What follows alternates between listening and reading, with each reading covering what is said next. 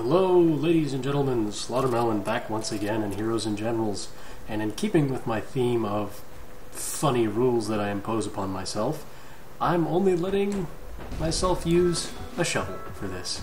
This is partially because I think it's funny as hell, and partially because in order to unlock higher level melee weapons, you have to use this melee weapon. Now this is a decent map for doing this, mostly because of this building right here. But it's still not going to be pretty. I might have to change this rule to shovels and hand grenades. I know just what to do. How did that work? Oh, it's because he had a Panzerfaust and didn't want to die. That's how that worked. Oh, hello. Are you going up those stairs there? What are you doing, friend?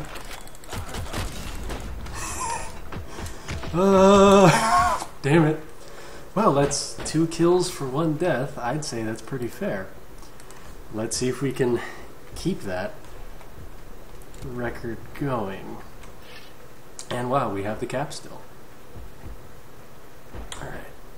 Oh, I know just what to do. I'm gonna get in the trenches. These things curve all the way around to in front of their spawn. The map's not exactly mirrored, it's not exactly symmetrical, but I have a feeling that if I go sneaky mode in these trenches, he says, dodging grenades and gunfire, never mind, trenches will come at a later date. Alright, it's 4-3. They're upstairs. Hello, friend. Come on now, people. I know you can do better. Alright, that guy's gone, it appears. That looked like a grenade. He's friendly. Okay. Well, friendly or not, it'll still kill me.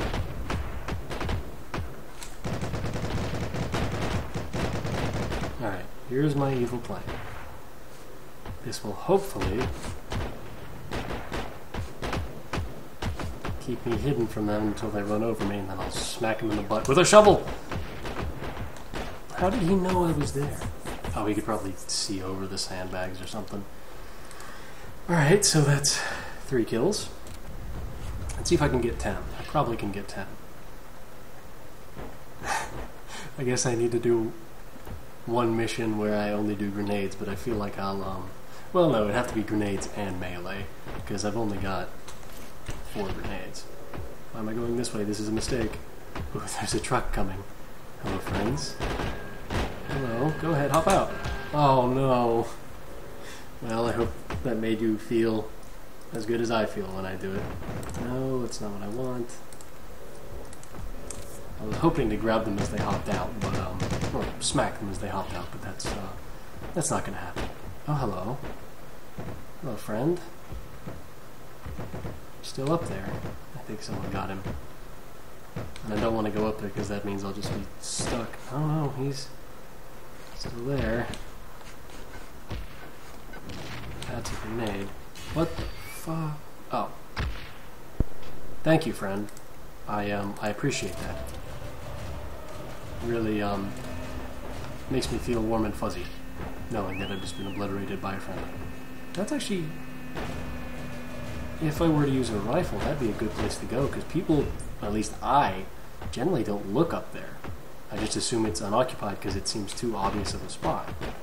Reverse psychology. I'm not going to run up and melee him because I saw that guy throwing a grenade. Alright, so they've got this building secured. Or so they think. How long has this been here?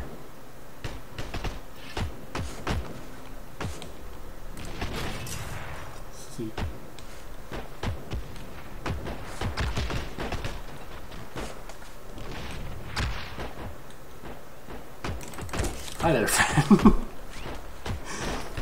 Okay, now what?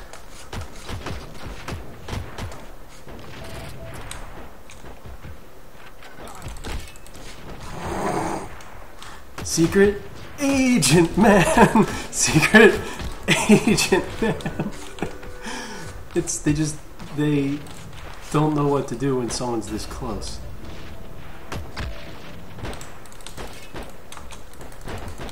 Did I just... Oh yes, reload. What was that? Okay, I need to get out of this building because they're going to start throwing grenades in here. Okay, plan of attack. Plan of... Fuck that noise.